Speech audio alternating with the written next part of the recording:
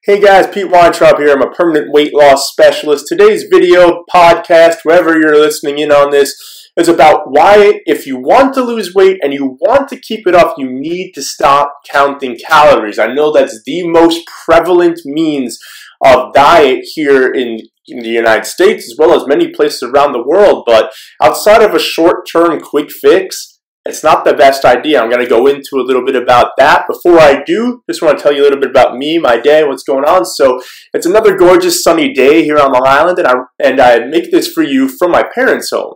So if you've been following me a while, every Tuesday and Friday, I return to my hometown of Port Washington, New York, and I help my grandmother rehab from hip replacement surgery she had last summer, as well as helping my dad to improve his heart health and put on some muscle after 2 heart attacks in 3-year span left him pretty far out of shape. Good news is, both are doing better. Thank you very much. Now, one of the ways that I also like to give back is by answering questions on Quora.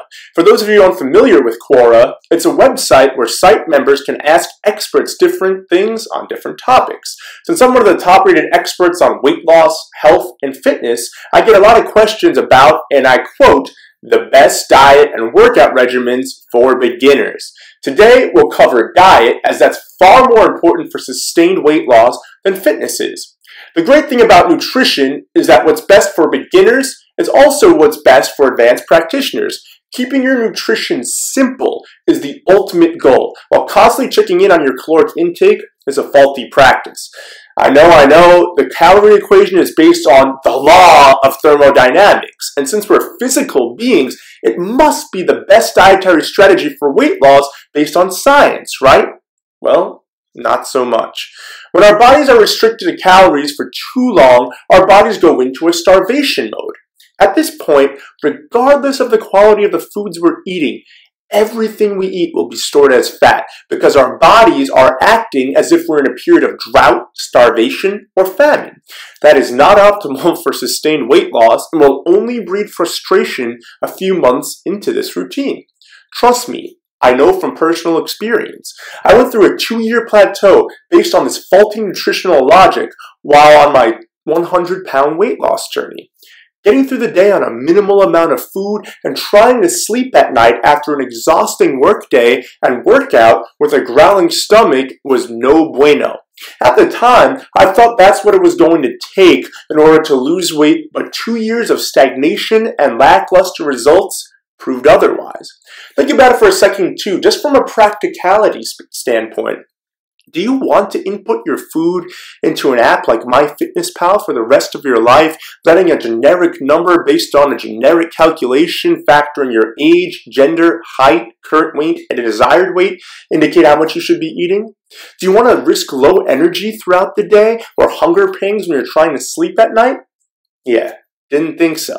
If you want to incorporate a nutritional system that works, you have to keep things KISS, an acronym that stands for Keep It Simple, stupid. How do you do that? Well, simple. Eat meats, vegetables, nuts and seeds, some fruit, little starch, and no sugar. Eat only when hungry and just to satisfy, not to stuff your face. 2 sentences. Memorize them, apply them to your daily food decisions, whether you're preparing a meal at home or you're eating out at a restaurant. And if you need help with your nutrition, please feel free to set up a call with me to discuss your nutrition and to see how my nutrition program can help you. Until tomorrow. Hey guys, Pete Weintraub here. I'm a permanent weight loss specialist. Thanks so much for watching the video.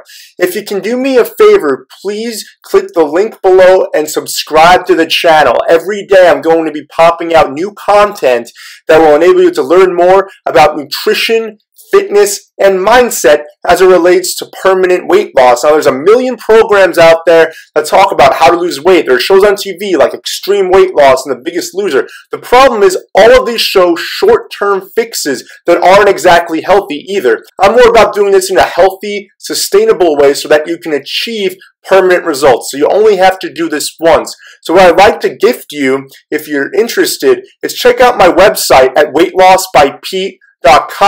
There's going to be an opt-in on the page where you can get a free report detailing the 5 strategies that I personally used to lose 100 pounds, keep it off for good, and now my mission is to help as many people as I can to do the same without the research, trial and error, and years spent plateauing, not knowing what to do from a nutritional, fitness, or even mental standpoint. So check that out. I'd love to gift that to you.